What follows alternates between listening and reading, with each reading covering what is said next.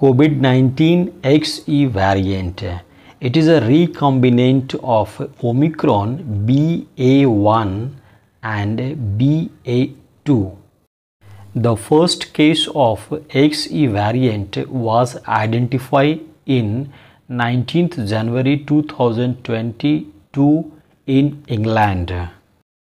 अगर इंडिया की बात करें तो इंडिया में ये सबसे पहले मुंबई में XE वेरिएंट कंफर्म हुआ है, उसके बाद गुजरात में.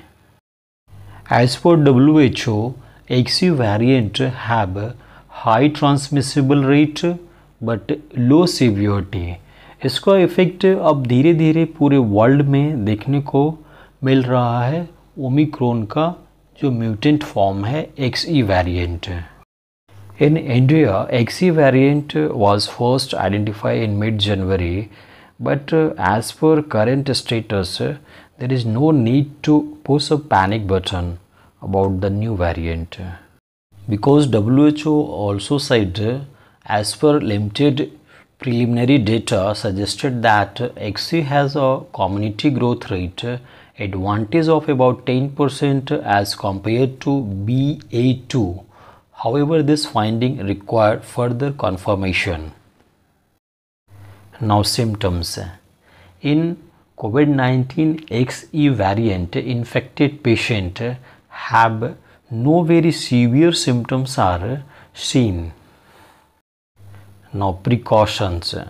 How can you protect from new variant?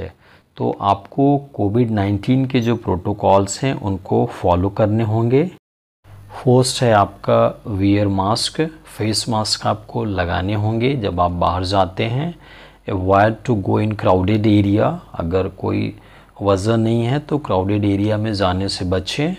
And आपको वैक्सीनेशन अगर आपका इनकम्प्लीट है तो आप वैक्सीनेशन अपना कंप्लीट कराएं. और अगर आपको डाउट है कि कोविड का इन्फेक्शन हुआ है तो आप RT-PCR टेस्ट करके अपना कंफर्म करा सकते हैं कि इन्फेक्शन हुआ है या नहीं. और या तो फिर आप जीन सीक्वेंसिंग भी करा सकते हैं न्यू वेरिएंट को आइडेंटिफाई करने के लिए.